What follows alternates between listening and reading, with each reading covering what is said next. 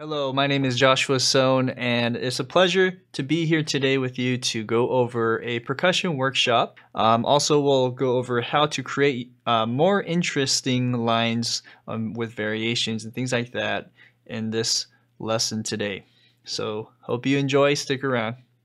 Okay, so it's important to understand the different categories of percussion. I like to categorize them in three different groups. The first is tuned percussion, that includes timpani, but also all the keyboard instruments like marimba, xylophone, glockenspiel, the chimes, and so on.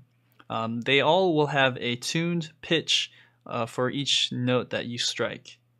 The next is non-tuned percussion, so any drums or any other percussive instruments that don't really produce a pitch. And the third is sound design percussion.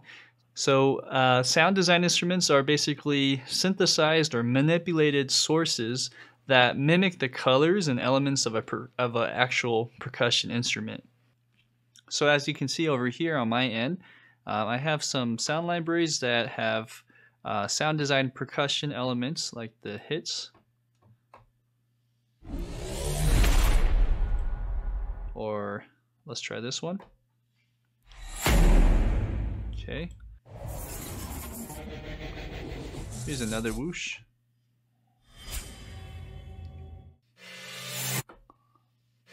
As you can see, a lot of these instruments mimic the sounds of an actual percussion instrument.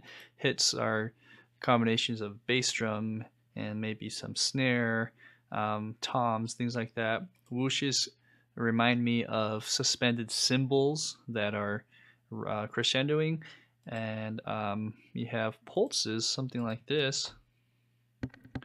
I mean, it just sounds like smaller wooden percussion instruments that are clicking together, things like that.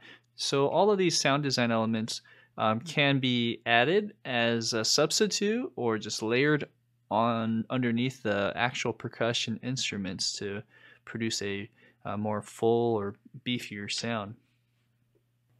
So now that you have non-tuned, tuned, and sound designed elements, it's good to know their ranges of instrument. I have some non-tuned and sound design elements together.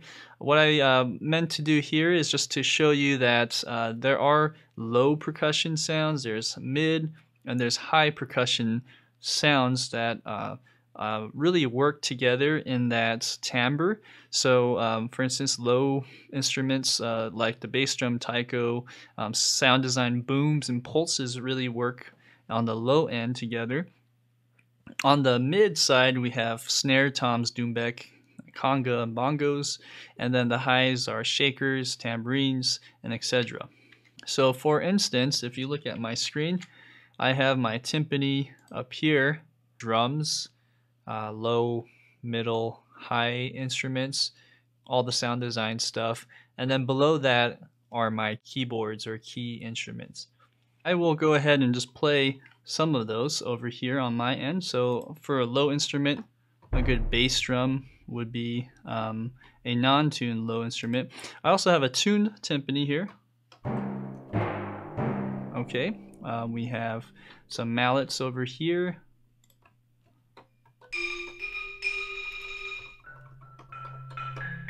Okay, and then we have snare drum for mids. Okay, we also have on the high end, I have maybe a tambourine that would work really well. Good.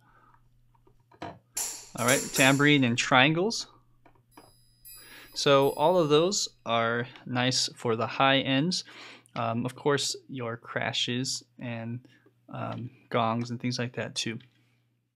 Now going to the next slide, what I wanted to do is talk about common techniques and articulations.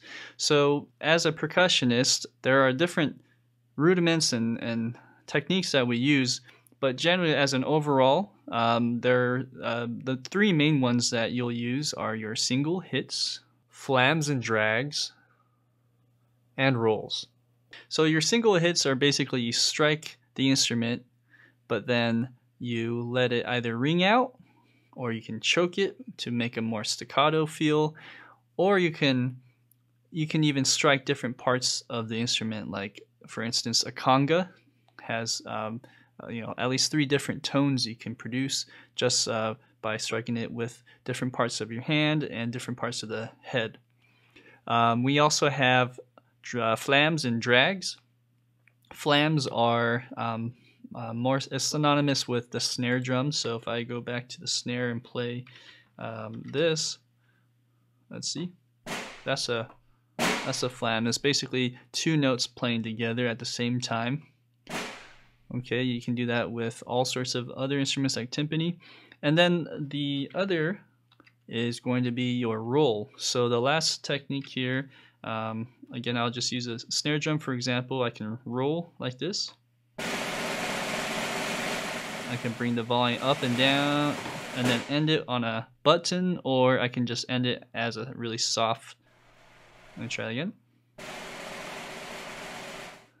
So it can fade out and without putting a button on it.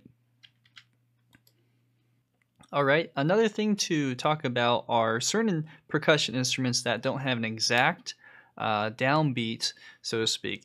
The one that comes to mind is the suspended cymbal. These notes have a general starting point and a release, and that release can vary on where that downbeat is. So for instance, if I want to hit measure 23, I would probably want to start a little bit beforehand, and just depending on how long it triggers. So for instance, if I'm doing this, or if I trigger a different note and do this, I have to time it just right. So let's go ahead. I'm going to start back here. Again, I'm going to try to hit measure 23 on the release.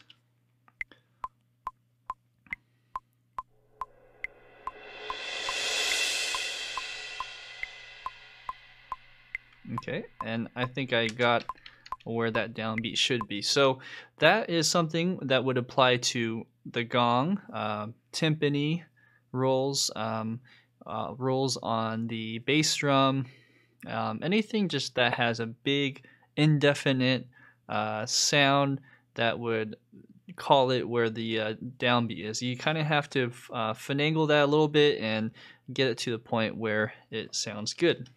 Okay, now other things, it's important to know the tempo meter, as percussion is the heartbeat of your orchestra, so they really set the tempo and the feel. So it's important to know what your meter is going to be. Is it going to be in simple, compound, odd, or mixed?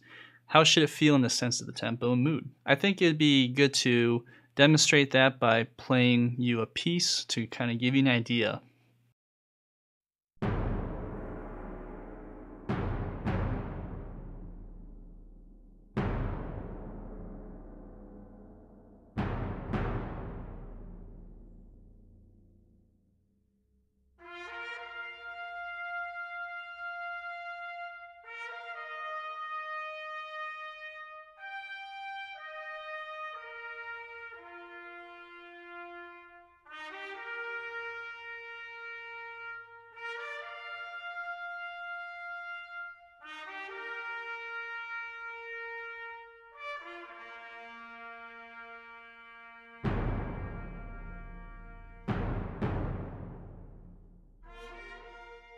Okay, so what you just heard was a very solemn feel. It's slow moving. Now you can go to the opposite of that and play something fast, like a fast, quick march, and all of a sudden the mood changes. So not just with a harmonic progression, you can really set the mood just with the tempo and type of instruments you use. Okay, moving on, we have hits and accents. What I was going for on this slide is just to talk about your different types of patterns and textures that you create around certain hits. This example here, I'm designing a pattern with the snare drum, bass drum, and crash cymbals, and there are certain accents that you'll hear. So let me go ahead and play that for you right now.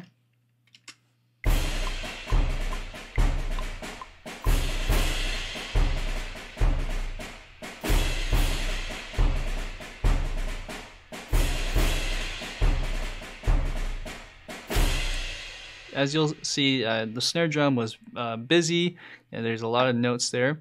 But then all of a sudden you have bass drum, and then you have the crash cymbals giving more of the hits that are happening. And this would work really well where the strings and the brass also double up on that. What's important about this is you want to emphasize the hits with accents, or like what you've seen before, I layered it with other instruments like the crash cymbal. Next one is tips on writing for percussion. So first tip is to just be familiar with different styles and repertoire.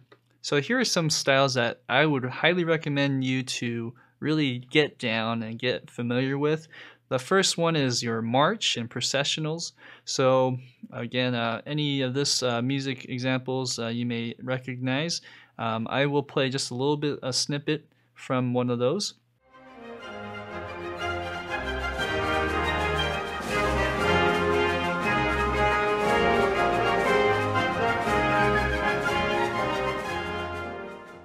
Okay, now the traits are usually in 4/4. It can be driving, or it can be more laid back depending. It's good for action, battle, regal, and fantasy adventure. All right, we also have waltzes. Waltzes are basically in 3/4 with a strong downbeat on the 1. And then if you know any of the waltzes from Johann Strauss, like the Blue Danube Waltz, that's a perfect example.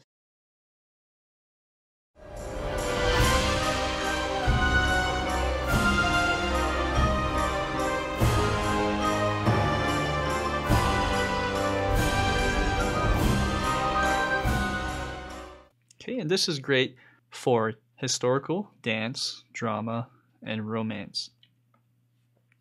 Okay, the next style to really master is rock. An example of that is the X-Men First Class theme. Also, the soundtrack from Deadpool is great. I also put a band and artist, Phil Collins, Led Zeppelin, just to be familiar with how those drums are and how they revolutionized the drumming over the years. So it doesn't always have to be in 4/4. A lot of times rock tracks can be in odd meter, so I will play you a track that I composed that's in 5/4.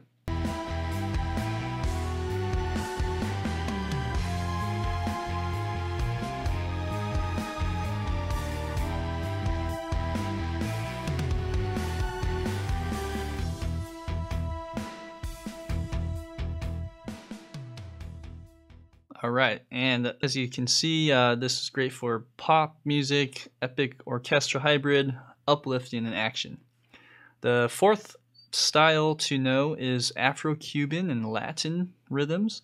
So any of these scores from Jane the Virgin, Puss in Boots, and then these Latin recording artists like Pancho Sanchez, Tito Puente, Hector Lavoe, Aventura, and Antonio Carlos Jobim, all from different parts of Latin America. It's a treat to listen to. Their rhythms are highly syncopated, and it doesn't really matter. Sometimes they're in simple, sometimes they're in compound meters. It's good for comedy, reality TV, dance, energetic, and fun moments.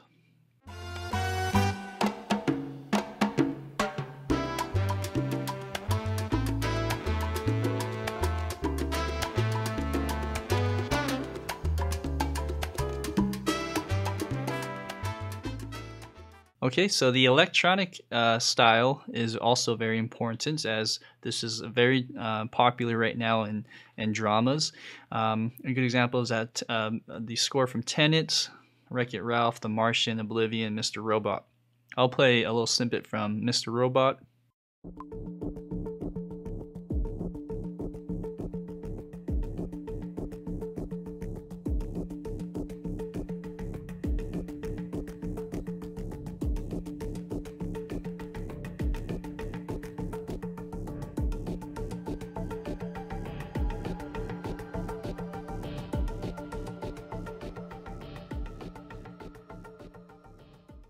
Okay, as you can see, they're heavily sound designed, and sometimes you can mix that with real percussion and sound design elements. And this is good for sci-fi, post-apocalypse type of themes, dramas, and retro video games. It's a wide range. And then also, speaking of a wide range, this is also another wide range of genres. So seasonal and holiday type of music will have its own type of unique instruments, percussion instruments that are synonymous with the holidays, such as the sleigh bell. I have a sleigh bell right here so you can hear that. And then magic for elements like in Harry Potter and whatnot. A very common magical instrument that conveys magic is the wind chime.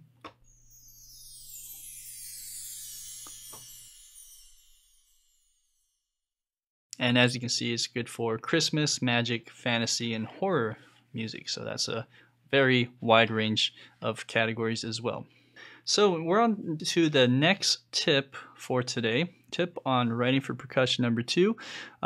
Make sure that higher percussion can play more busy lines compared to lower percussion, just because of how our ears hear things and how in the mixing phase, if you have too many busy low end parts, it gets really muddy in the mix. So it's good to be a little more sparse in the lower percussion compared to the higher percussion. Tip 3, maintain interest with your lines through rhythmic ideas and syncopation. Here's an idea of that.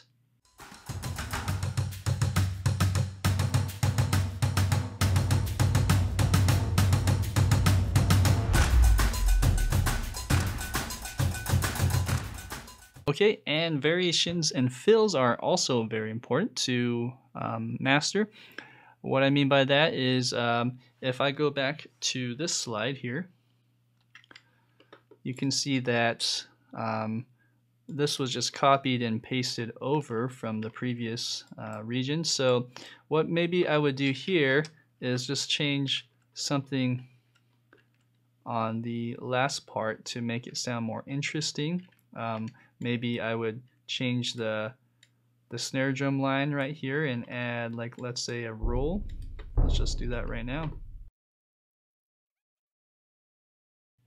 Okay, I just made a variation of the second half. This is what it sounds like.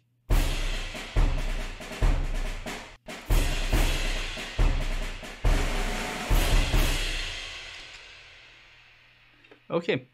And then going to another idea, contrasting sections. So for example, from that last slide I just showed you, from that last demonstration I just showed you, maybe the next part of that section would be something less busy, and I would add maybe a different color. Maybe I would add some tambourine into the mix, or triangle after that. If you want to be more creative, it might be more exotic instruments that are not usually in the orchestra, such as claves or guidos. Things like that would just change up the feel, and the percussion will sound more interesting because of that. And then also adding effects. So meaning you can put delays, you could put different reverbs, tremolos. You can automate the pan as another idea. You can do a lot of sound manipulation to make it sound very interesting that way. Okay, another tip on writing for percussion is to write more realism through programming your MIDI. And then velocities, your data, and tuning. So there's all sorts of ways to do so. If you looked at this snare drum over here, you'll see that these snare drum parts have pretty varied type of velocities, and that's okay to keep like this, but I could mess around with it and manipulate it so that it sounds even better. And this goes for really any instrument like strings, brass, woodwinds as well. Alright, and tip on writing for percussion number 5, work on the arrangement as best as you can before mixing it down. So you always want to have a good balance of lows, mids, and highs for clarity, so it's not muddying the mix. So, if you have a lot of sound design elements and there's a lot of buildup in the lows, you might have to think about ways to mitigate that. What are you going to do to clean up that sound? Are you going to get rid of that low hit? Are you going to get rid of that sub hit, that pulse, whatever it is? Those are the things you have to make decisions on before you actually start mixing. All right, and the last subject is really about mixing percussion in general. We had some questions from you guys asking about how to make your percussion sound good as far as the mix goes. So here are some tips. I would say when you are checking your levels, do it both at a loud level in your monitors and a soft level.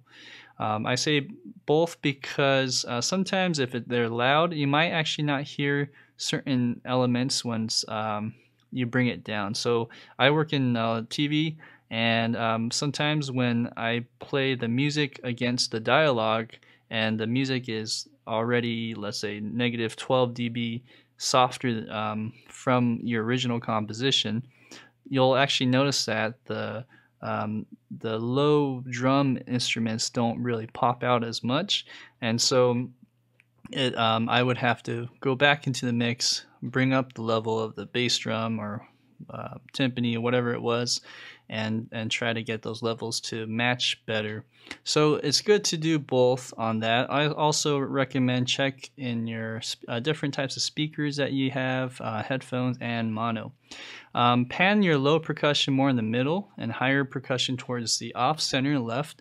That's really good to do just in general because of how most of the low frequency energy should be centered, and if you want to get a very strong sense of pulse, a very strong sense of low end, and things like the hi-hats, the shakers, triangles, those can be panned more off center and make it more interesting in your ears.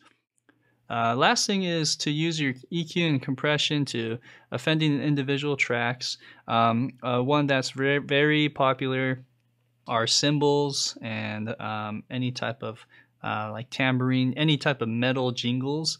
Those really pop out if you start to master your track. So sometimes to combat the mastering phase, I might actually do a EQ cut on, let's say, 6 kilohertz to 10 kilohertz, something like that, to mitigate the mastering part, and how mastering sometimes gives it a lift in the highs. So if you bring down some of that individually, then that will help out in the mastering. Okay, so those are my tips on percussion and mixing, how to write more interesting parts, and so on. I hope you found this valuable, and now we are going to talk and chat, do some Q&A together. All right, everybody, welcome to the Q&A portion of this video. So I hope you've gotten a lot out of Josh's video for us. Again, I want to thank you, Josh, for coming on the channel and just showing us some of the percussion tricks and just really helping us up our game in general when it comes to the instrument. So, I mean, as a percussionist yourself, and you've been doing this for so long, what I guess something that came to mind is, how do you personally view the percussion section in comparison to maybe like the other sections of the orchestra? Do you use it as a backbone, or do you kind of use it as an additional element afterwards, or do you kind of see them all together? What's your kind of approach to that? Yeah, that's actually an interesting question, because as a standalone, percussion can be its own beast, its own little ensemble with melody and whatnot. But excuse me, I think what most people think of percussion in the orchestra setting are like the drums, all the sparkly sounds that come out from the back, right? And so I actually wrote some notes here. I think it'd be good to address that just kind of one by one. So I think the role of a percussion in orchestra is to highlight and emphasize certain moments in the music. like a glockenspiel that doubles with strings, or sometimes when you're crescendoing, like timpani rolls and bass drum rolls with a really big moment in an orchestra. Yeah, all of those things just help enhance. And then another role that's important is to help define the groove and unify all of the orchestra in a way so that they're sort of like glue. It's the glue for the orchestra's rhythms, so they can play on time with each other. Cool. And then also, sometimes certain instruments like an ethnic percussion, like a doumbek or like a Chinese gong, will take you to a different place just by hearing that. And so for the audience, that is really special, and they can hear just like this one different timbre that will just sweep them to another land. Yeah, that brings up a good point. I mean, there's like when we're generally talking about percussion, we're thinking about like the Western percussion, but then there's like Eastern and there's just so many varieties of percussion instruments, and not to mention the other sections of the orchestra too. But talking about different like genres of percussion, I guess when you were thinking about more bombastic genres of music like trailer music versus something that's a little bit more light like classical music, or traditional film music, or maybe even like Broadway music or show tunes, that type of thing, how do all those percussion styles compare, would you say, if you kind of had to like sum it up into those different approaches? Yeah. So they all have similar properties, right? But trailer music just has probably by far the most low end in terms of your beefy drums and things like that, and also because of the synthesized elements, there are just certain sounds that you can't reproduce with an acoustic instrument, and so trailers and just more modern film composing is special in its own right. But then you compare that to the John Williams and the James Horner scores. That also is has a special place in most people's hearts. Right. It's just it's to me it's kind of a cross between like old log cabin houses versus now where we have homes with wood studs on the walls, drywall, glass and plastic. It's just like a hybrid of everything, right? Sure. And so nowadays it's just you kind of have to learn how to write them all. And some people might specialize, and that's great. But if you're like me, who is just going from one project to the other, you're gonna just have to learn the rope on everything. Yeah, that's really interesting because that's a great analogy, by the way. I feel like with human life, adapting to technology, using better materials to build equipment and homes, and like you said, it's kind of the similar concept when it comes to music making and percussion, especially like in the more modern styles like trailers or whatever.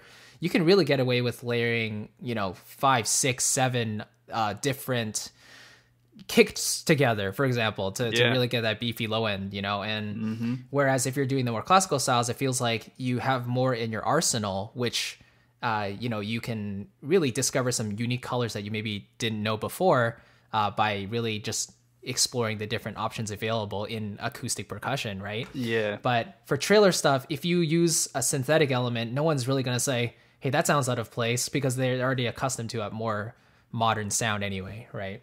Yeah. So yeah, it's super interesting. But I guess like when it comes to creating interesting percussion patterns, because that's always something I feel like we struggle with at times, is how do we create rhythms that aren't just static? We hear all the time the 1, 2, 3, 4, and the backbeats, right?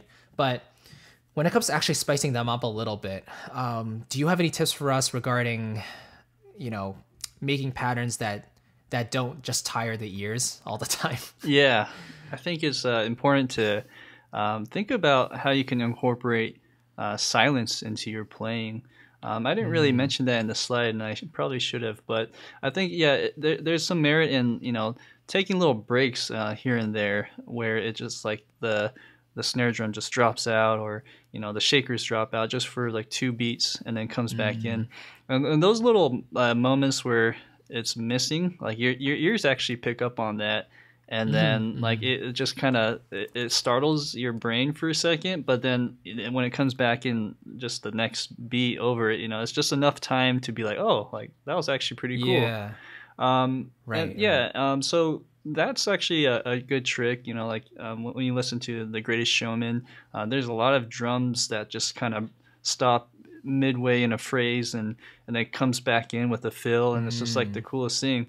So if you can figure out ways to do that, as well as employing syncopation, like just kind of offsetting a note half for like an eighth note or quarter note over, doing stuff like that's really cool. But yeah, like, rather than copy and pasting everything, maybe with the 2 bars that you have copied and pasted, like just change something on the next round, and then, leave that, and then maybe you can copy and paste those 4 bars together. And, do something like that. Yeah, certainly. Yeah, and that brings up a cool point too. It's like when you're actually arranging, doesn't really matter what instrument, but there's different approaches to writing those parts. So like you said, you could take a bar, duplicate it, change the second bar slightly, copy those 2 and copy them again. Or you could even play an entire kick drum pattern for like 16 bars, but change it up along the way, and then listen back to that, and then be like, okay, I kind of like what I did in bar 4 there. I like how I put that on the end of 3, for example. And then you play your snare drum all the way through, and you can, adapt to that accordingly and play like that. So it's more of a linear approach versus a kind of a vertical approach. But I don't know, it just came to mind. And I think I thought of that because, when we're arranging for, other instruments like strings and woodwinds or brass, they tend to be slightly more melodic instruments in that way. So people, especially in those areas, have more varying degrees of how to write for those parts, whatever feels most natural to them. But I guess just like the breadth of color we have in our palette is amazing, and the fact that we have Eastern drums as well, we haven't really explored them as much as the Western stuff. It just shows that there's so much more to cover. So if there's like a couple, like maybe 1 or 2 overall tips, Josh, that you could provide to us to really step up our percussion game and make us feel more confident in arranging for the percussion, what would you say? I'll just say try to explore more of the parts that you write. So like, don't settle for like the first thing that comes to mind. Maybe, once you have something down, and you give yourself a day to come back to it, and with fresh ears, you might actually hear something else that will conflict. Like a lot of times the rhythms of your drums might actually get in the way of the melody stuff that's happening, or even just the rhythm sections of the strings, brass, woodwinds. They just might not be matching or jiving. So sometimes you just have to go back, dissect what's going on, and reevaluate. But I guess what I'm trying to say is try to develop your pieces more, and give some time to really spend time to get your percussion to sound as good as possible. Adding variations, those fills, everything I talked about before really help with that. Sometimes, though, what we'll do is we overthink, and we just start to over variation, or we make right too many variations is what I'm trying to say. Sure. So sometimes then take a step back and just try to see the bigger picture, and go from there. Cool. Yeah. That's a great point. And that, I think when you said that, I was thinking of something. Oh yes. Try to monitor also your existing production on different systems as well. Because I found that, I think it was 2 weeks ago, I was working on a project, and I had this basic pattern. I liked it, but I took out my headphones, and for some reason I accidentally hit the space bar, and it started playing. And then the percussion suddenly didn't sound as punchy to me, and I was like, wait, I think my headphones are tricking me. So then I ended up going in, taking a drum sample from Prism and layering that underneath, and it suddenly like beefed it up like 10 times. And then I put the headphones back in and it sounded so much better. So that's one of those happy accidents. It's like, don't be afraid, even if it's not mixed yet, but like try to listen on different systems when possible, whether that's on your phone or through the computer or through your headphones or whatever. You might hear things that like suddenly just come up that you haven't heard before. I don't know. Do you ever experience that? Oh yeah. So when I was making that video, I did mention briefly that I mix for TV, and so like we do a lot of underscore. Yeah. And what happens is, we create this like beautiful piece, and you realize that the piece has to be like negative 12 dBs quieter than what you're normally used to, and then you put that under the dialogue, and all of a sudden a lot of the lows just drop out. Yeah. So then like it just sounds kind of weak and wimpy all of a sudden. So then you have to kind of bump up some of the lows more, just so that it balances out and actually supports the dialogue better.